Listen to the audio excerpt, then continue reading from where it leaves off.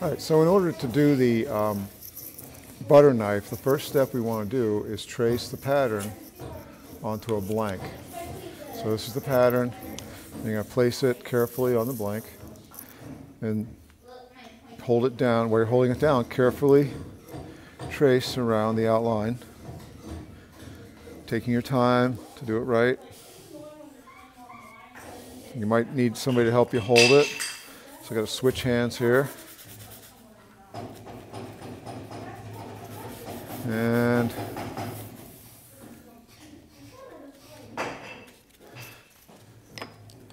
so we've got the pattern traced, and we'll go on to the next step. So the next step in making the butter knife is to use a spokeshave to cut down, remove material till we get to the outline of the butter knife. And when you're using the spokeshave, you always want to cut in the downhill direction. And what I mean by that is that the top of the hill on this would be, and there's a couple of them, right there. It's the highest point on the edge of the butter knife. We've got another one over here. So cutting in a downhill direction means I'm cutting this way on this side of the hill, and on this side I'm cutting this way. Here's the bottom of the hill, so we're always cutting this way and that way, or that way. Okay, and what it's going to look like. So what that means is you take the spokeshave and there's the blade right here, and it cuts in this direction toward the cap. So I would cut this way. This is going downhill on this side.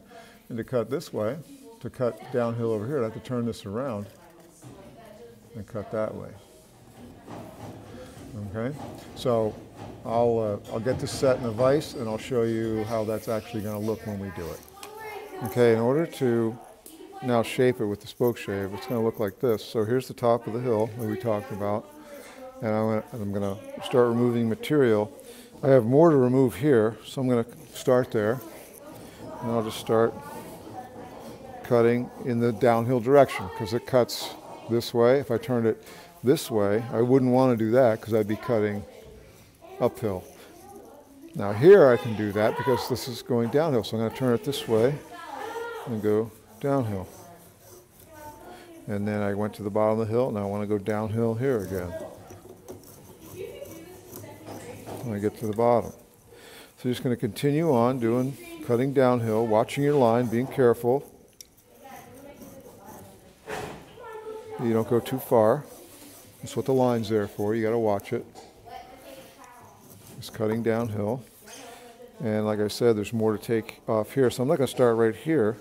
I want to work up here a little bit and kind of work my way back so I can take most of this material off.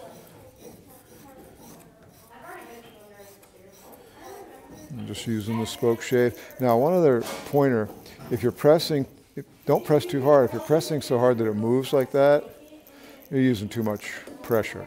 All you want to do is just basically the weight of the spokeshave is plenty. And tighten up a little bit. Maybe the weight of the spokeshave plus the weight of your hands. So I'm not resting my whole body on it. I'm just holding the spokeshave and using it, not pressing down too hard. All right. And that's